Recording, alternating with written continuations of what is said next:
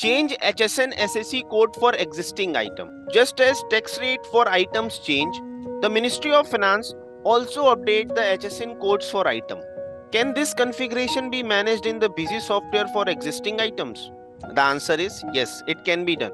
Let's see how to update the HSN SAC code for existing item within the busy software without disturbing previous data.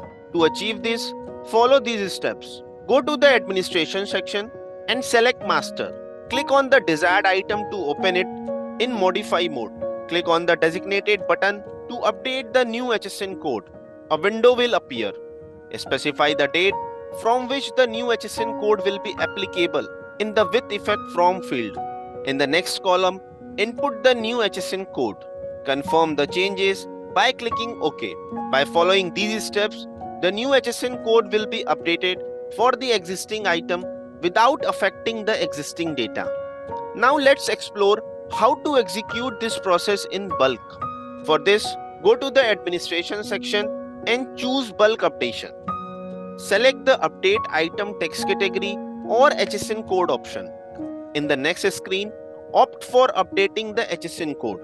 Choose the basis for the update, group of items, selected items, or all items.